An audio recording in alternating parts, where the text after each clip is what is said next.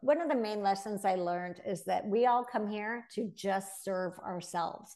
That's not where we're taught. We're taught you could better come here and serve everyone else.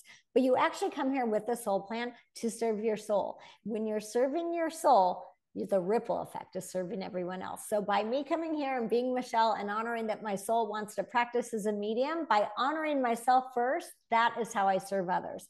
So if somebody is coming and they want to practice medicine or find, cures for diseases, and they're honoring their soul because their soul loves research, they are serving others. So honor yourself first, serve yourself first, and the rest happens effortlessly. It's not selfish, but that's kind of what we think.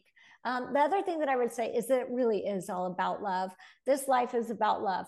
Who do you love? How do you love? Do you love yourself? We came from the oneness. We're going to return to the oneness. So honor the fact that right now the contrast allows you to be an individual.